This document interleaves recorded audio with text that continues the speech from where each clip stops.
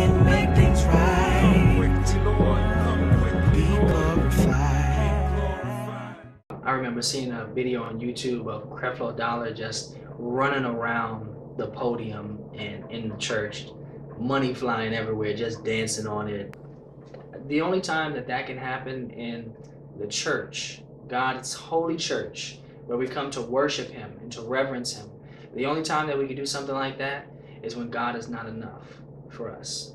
When God is not enough, then we need entertainment. When God is not enough, then we begin to seek the blessings that He gives rather than the blesser. When God is not enough, we have to do things to keep people coming back for more, right? We keep them carnal. We don't tell them about how they can be holy. We don't mention sin. We don't mention repentance. What God does for us as believers in Christ, when He opens up our eyes, He says that He will lead us into all truth. That's what the Holy Spirit does for us. And every once in a while, we're able to see their tails. God shows us a little piece of that tail. Sometimes the fangs start to come out. We run around the front and we do all kinds of little ballet stuff. Woo! Praise you, Lord! Woo! Woo! And then I say, you got to get some money. And if we're in our word, then God will give us a revelation that this is not of Him, because we can line it up with Scripture. That's where we go to. This is our ultimate authority. And the reason why this is so deceptive, there's such a strong delusion today, is because people don't read their Bibles. They're just collecting dust. Every time I look around, they're talking about money. Well, as soon as you get some, we don't have to talk about it no more. It is the basis of Reverend Creflo Dollar's $80 million a year ministry. One that sells books, DVDs, and CDs by the millions, all the while teaching the gospel of prosperity. Does God want you to be rich? Does He? I believe He does. It's so outright and in your face that you almost think like, did somebody hack into his account and pretty much take his ideology of what he preaches every week and just like kind of post it, you know, just to get a reaction? Was it hacked? It's so bad. When I used to go to the bookstores and I would look for my books, I remember when I came across some of his books and I would see them, and you know, it would blow my mind that they were in the Christian section, right? That they would have them there. And I would literally take those books and just move them over to the business and marketing side, because that's where they belong. Everybody was writing, false teacher alert, false teacher alert. And I'm like, he's been a false teacher for how long now? If that's why Jesus died, so that we could be rich, then what about all of our brothers and sisters all around the world who are being persecuted for their faith? Basically, no job, barely any way to provide for their family, because where they're at, the gospel is illegal, right? No way to even make or earn a living, right, because of Christ, but they still choose to follow Him. What about our brothers and sisters in the Middle East who are getting their heads cut off for the name of Christ? What does Creflo Dollar do when he gets to the book of Revelation, chapter 2, verse 8? And unto the angel of the church in Smyrna write, these things saith the first and the last, which was dead and is alive. I know thy works, and tribulation, and poverty, but thou art rich. So Jesus here tells this church, I know you ain't got nothing. I know that you are in poverty, but yet you are rich. How can he say that if riches to Jesus was material blessings? Lay not up your treasure upon the earth, where moth and rust doth corrupt.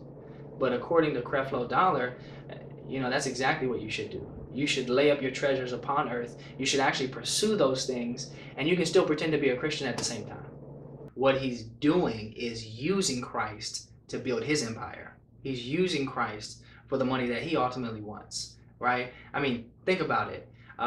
Jesus came and he bled and died, not for the sins of the world, not that we may know thee, the only true God, but he died and bled on a cross so that you could be rich. Even atheists and unbelievers know how much of a joke that is, and they make a mockery at this type of stuff. This is why these claims are so serious. I would challenge anybody.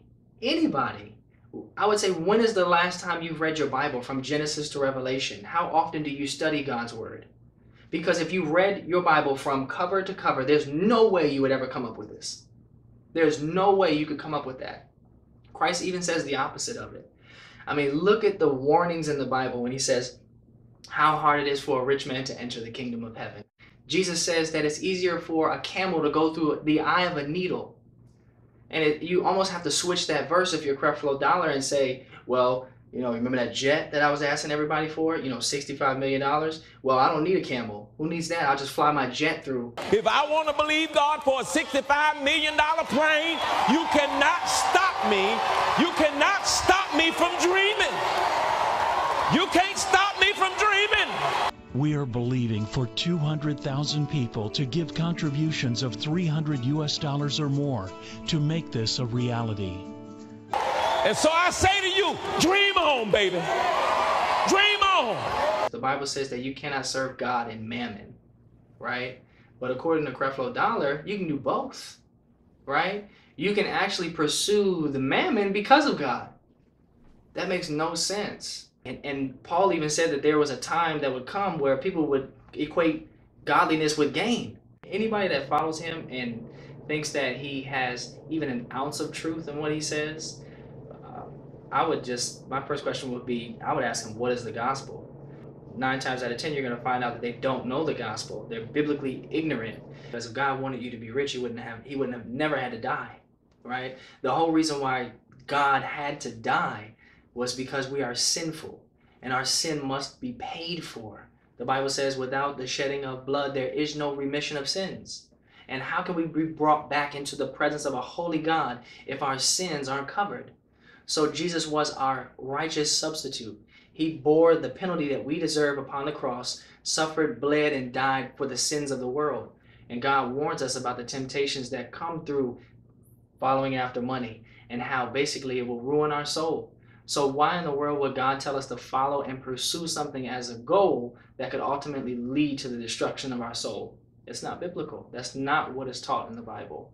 So the Bible is not God came to make you rich. That's not the gospel. The gospel is that God is the gospel.